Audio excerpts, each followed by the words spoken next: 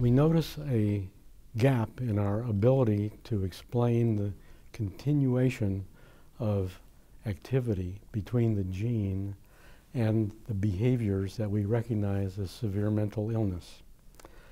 And I saw myself as having the task of explaining what was in that gap between the genes and their being activated, turning things on, getting to something in between, and that in-between thing being connected to the symptoms of mental illness.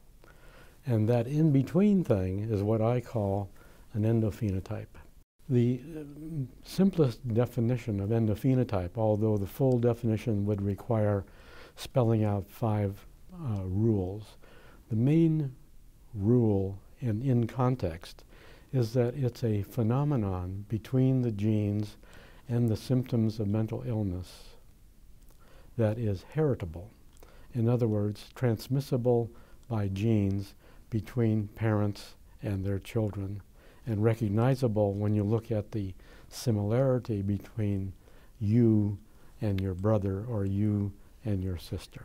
And that goes back to the book that I wrote in 1972, published in 1972, with my British colleague with whom I did all of my initial twin research on schizophrenia in the United Kingdom. And together we realized that a concept that had been discovered in the study of grasshoppers in Australia, of all things, that idea could be applied to understanding mental illness and its origins.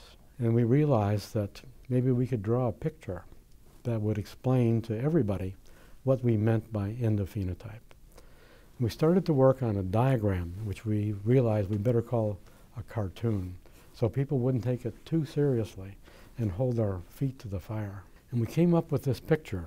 And in this, we were able to draw representation of the genes, representations of the product of the genes, the way those products were connected to things in between, which I called endophenotypes, and to give specific examples of endophenotypes, such as working memory and glial cell abnormalities. These are functions of the cells. The human body has more than 220 different kinds of cells, and each one listens to its own song.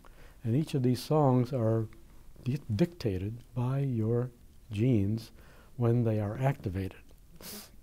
The genes are activated by environmental input.